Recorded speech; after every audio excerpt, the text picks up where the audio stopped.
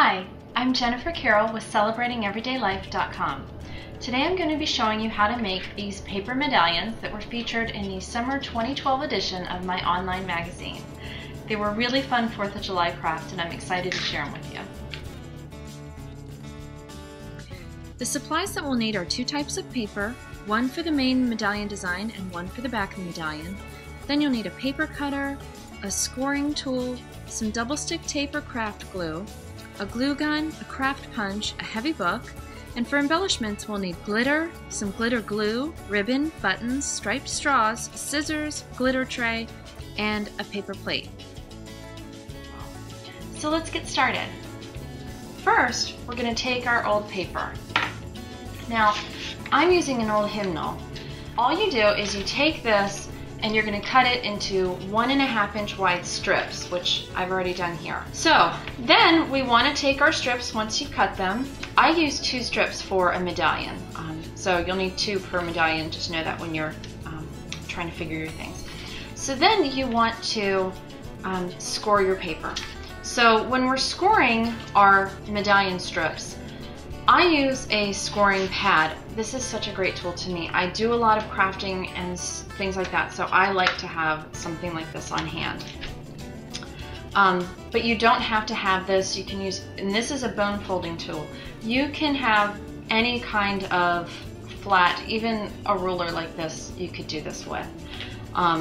It just needs to have a little bit of a point like this ruler has here. So you could use the corner of something like this to achieve a similar result. But since I have a scoring board, we're going to use that.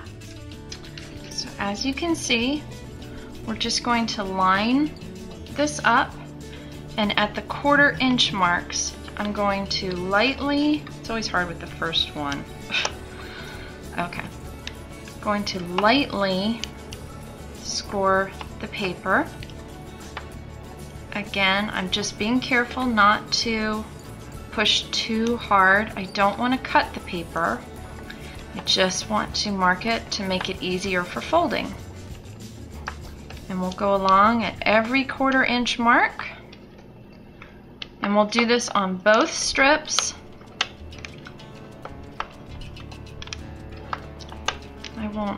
I'll edit the second strip just in the interest of time. But you can see here, it's just going back and forth like this. And you know, you might need to practice. It can take a little bit of getting used to finessing the amount of pressure that you need to use. So if you are using a special paper, I would recommend doing a test strip first before using your actual craft paper. So then you want to do the entire length. So then we're just going to, now that we're done, we're going to just fold it back and forth like an accordion. So we've got it now just nice and scrunched up like that. And we're going to now, I need to do the other one. Now we have both of our strips. You want to line them up so that you can just cover them like that. So I'm actually going to, because I have a little bit of an extra little fold up, I'm going to trim that off so it's out of my way. And then see on this one I have an extra fold down. I think I'll trim that off too, so that that's out of the way. Now I can just join these two together like that. So to do this, you can use a craft glue or a permanent tape. I love permanent tape. I am not a girl who loves to use glue if I don't have to. So what I am going to do is just take a very thin little strip of permanent tape right here, and I'm going to apply it to the edge. And I have made just, I don't know, hundreds of these medallions. I have always used double stick tape like this and I've never had a problem. One other thing I just want to point out that I would recommend is keep your words going in the same direction so that when your medallion is put together, it doesn't look strange. Okay, so now we're gonna just gather everybody back up, fold at our joint, and we're good to go that way. So now we've got one long piece. I want to do the exact same thing that I just did. I want to join this end. Now this end already has the up and down in the right way. See how those will just join right there?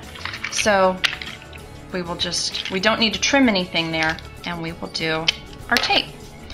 So here's another little piece of tape. See how easy that is with the tape? I mean, it just beats getting the craft brush out and the glue and all that. But for all you crafters out there who love glue, you can totally use that on this project as well. Okay, so we're just gonna join that up, rebend, make sure our fold is nice and good there. Okay, we've joined both ends, and now we've got a perfect little circle like this. So now we're gonna take just a piece of notebook paper, it's nothing special, and our craft punch, and I'm just going to slide this in and punch a hole out just like that.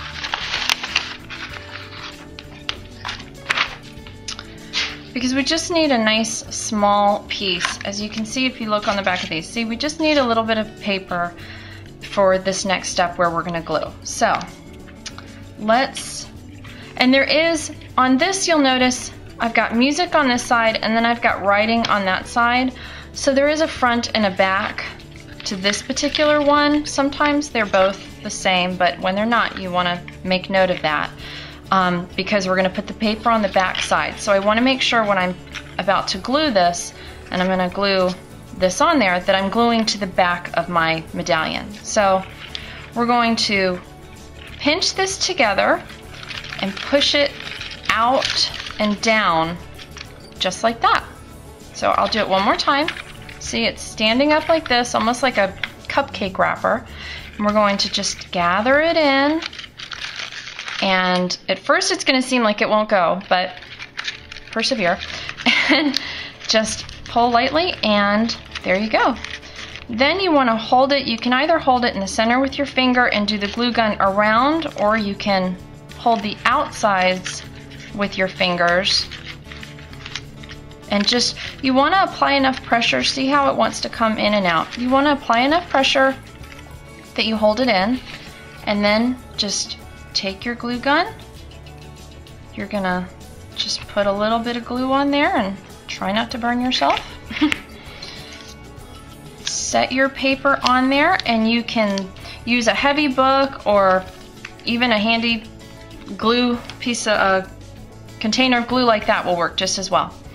And you want to just let that sit. So we're just gonna pour the glitter out and set that aside. Next, we're going to put a little bit of glue on a plate. And you really don't need a lot of glue. That right there may even be too much, I'm not sure. But we'll see. That's enough to get us started.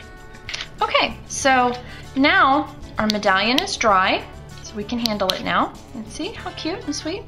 And if you wanted that center even tighter, because we're putting a button in there, I didn't make the center super, super tight, but the more pressure that you put on it before you apply the glue, and the heavier the object is that's sitting on it without crushing it, will help ensure that you can get your center even tighter if you like. So now that our medallion is ready, I'm just going to hold it, and I'm going to just gently dip it into the glue. And all I'm doing is I'm holding it lightly enough that it's kind of spinning like a wheel in my hand, and I'm, trying to tap it to make sure the glue is getting in all the different little ripples there. And you can see the glue on there, and then we'll immediately just take and roll it in our glitter.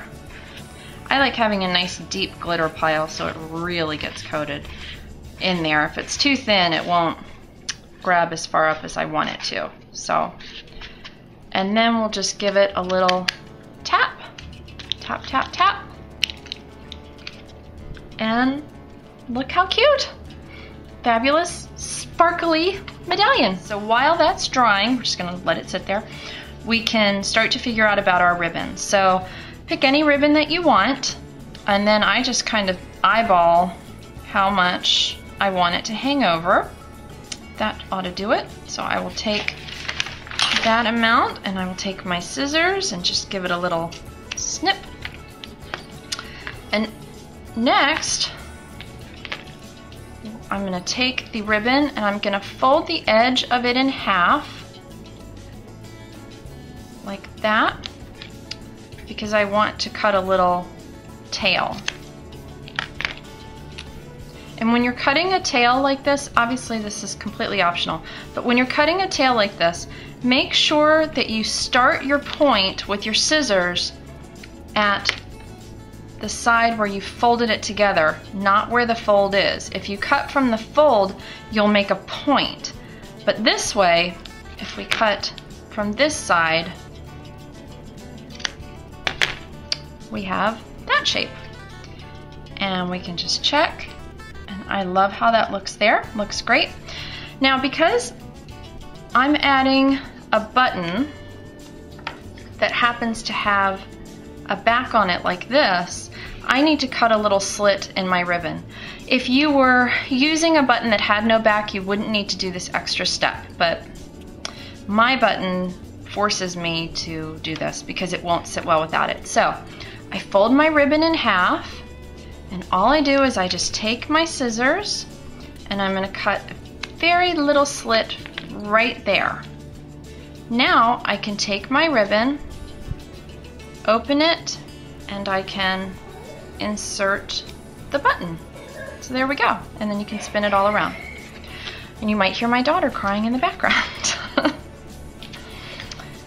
Now I'm ready to apply the glue in the center. So here we go. I'm just going to put a little bit of glue right there in the center and press to put my button in and remove any little glitter glue strings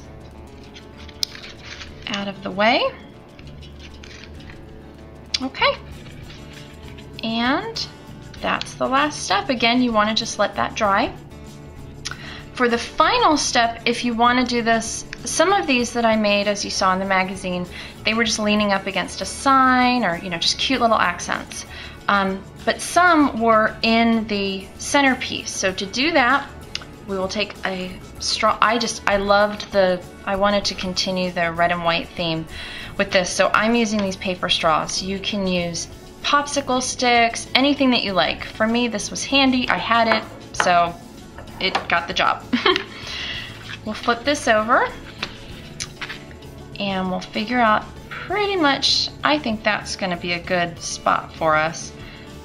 Fortunately, my paper here, it has a line on it. One thing to look out for though, so let's actually turn this over again. I need to note, because I want my button centered. I'm just like that. I like things centered.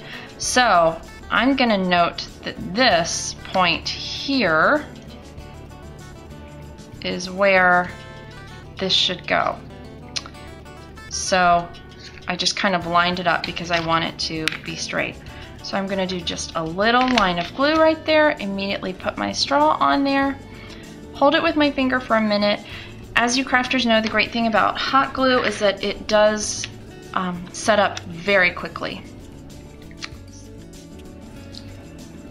And there we have it. There's our medallion. Get a little glue string off of there. I hope that you've enjoyed this tutorial and that you have learned how to make this fun craft that's a wonderful embellishment for your next party, and I hope you will join me for my next one. Thank you so much. Happy celebrating!